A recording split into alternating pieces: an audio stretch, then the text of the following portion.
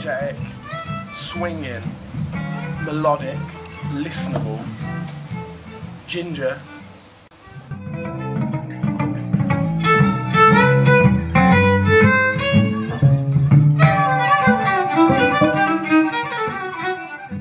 It's entertaining, isn't it?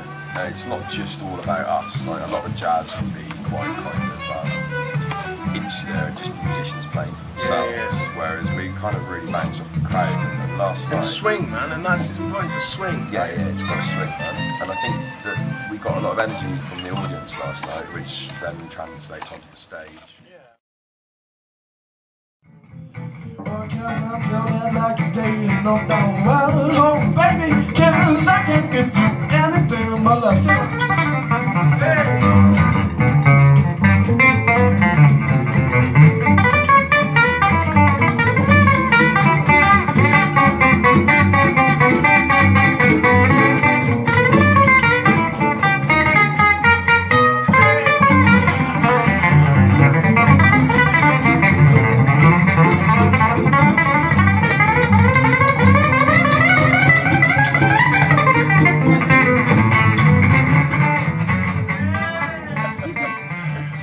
So it's, you know what, it's a really young trio, which I don't want to sound kind of like bad towards the old people, because I play with old people all the time, but it's nice to find and to play with just young people with the energy and like the love of the jazz music, you know, because a lot of people think that it's, you know, that it's not kind of there with the young people, and it is.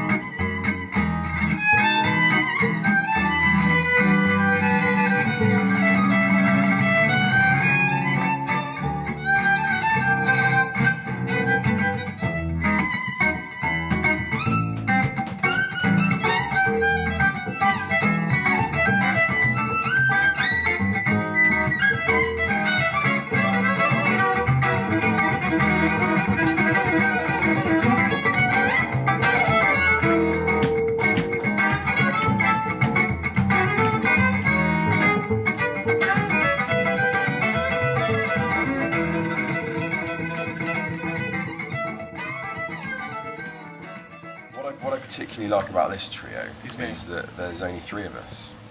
There's only really one of us, really. Yeah. The backup. The lineup's great because it's we've stripped it right back down to a 3-piece. So quite often in this music you'd have like somebody comping the rhythm and holding that down, which of course happens at some parts. But we've got a lot. We can play with a lot of textures now because when sort of the guitar is solo and we just got the bass, we haven't got a chord instrument as well, which I know Tom finds particularly enjoyable because it's a real challenge to kind of keep the pulse of the music going and everything swinging when you haven't actually got that rhythm element holding it down. But equally, I think because there's only 3 of us, we can really go in any direction we want. In fact, a lot of the arrangements that we've kept just happened in the night, really, didn't they? They just happened, yeah. But it turns out that Sweet Lorraine, which we have done for a couple of nights, it works quite nicely with vocal and bass, and we only found that out because he didn't know the chords. So. But not with clicking. Well, we did the first couple of shows when Tom was in, and I was in. And last night, just before we started, Tom went, "Can we do it without clicking, please? Because that actually makes it harder." Yeah, we actually, me and Will, on the way down, because I went in Will's car, we sorted out, what was it? We sorted out the ending to like, what was it? Oh yeah, Pent Up House. Sorted out the ending to Pent Up House. But you wrote a new ending arrangement. And we didn't tell Tom.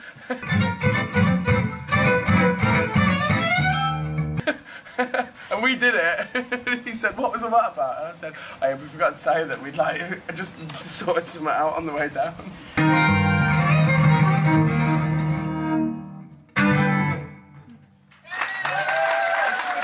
It's so spontaneous on stage. You never know what's going to happen. Credit to him though, he picks it up so fast, doesn't he? Oh, he's there, man. He's solid. He's got your back for sure.